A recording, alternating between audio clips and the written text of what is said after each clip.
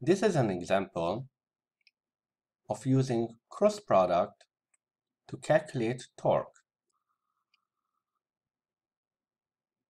This problem is from Giancoli, Chapter 11, Problem 27. You start by writing out the equation for torque. Torque is the cross product of R cross F.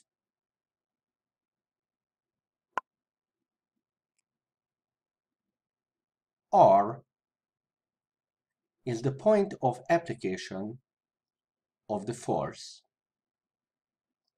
F is the force vector. You express both in the ijk component form. Don't forget the units. You set up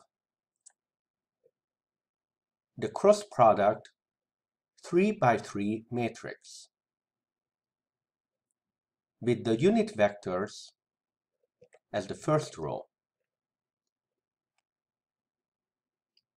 The second row must be the components of R.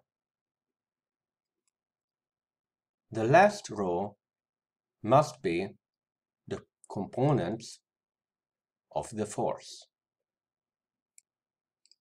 You take the determinant of the matrix.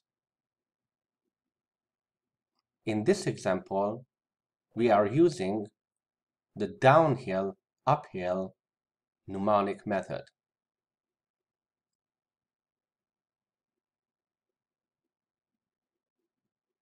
You make the multiplications and collect the terms.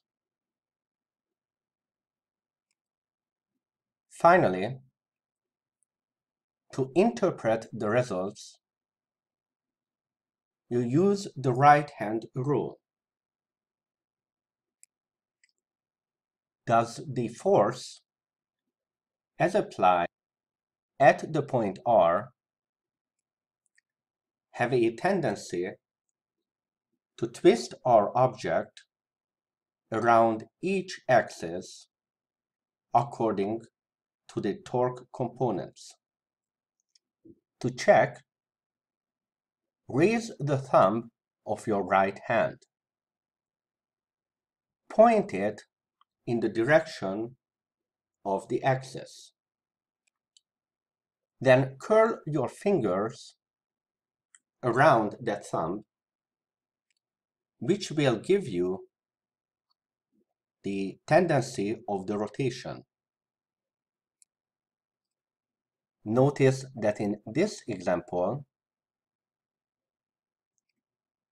the right-hand rule shows the tendency of rotation around the positive x-axis, positive y-axis, and negative z-axis.